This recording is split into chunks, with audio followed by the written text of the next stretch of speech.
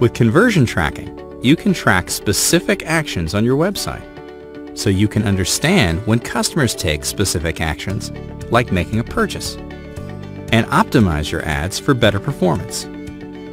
Here's how it works. Say you want to run an ad on Facebook for a product in your online store, like a handbag. Before you run a Facebook ad, we'll give you a small snippet of code called a conversion pixel that you or your web developer can install in the HTML of the web page you want people to go to. Since you want to see when people buy your handbag, you would add it to the page that confirms the purchase. Next, you'll create a Facebook ad and choose the audience you want to reach based on location, age, gender, and interests.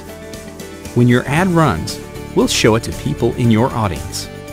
When someone clicks the ad, they'll go right to the page you want them to.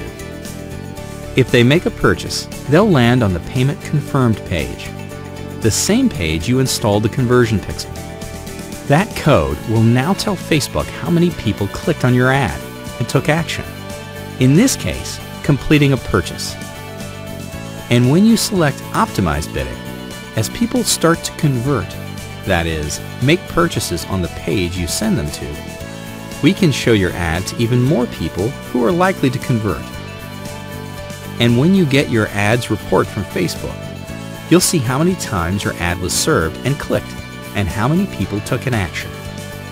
By using conversion tracking, you can measure just how effective your Facebook ads are at getting people to your site, so you can continue to reach your goals and help your customers take action.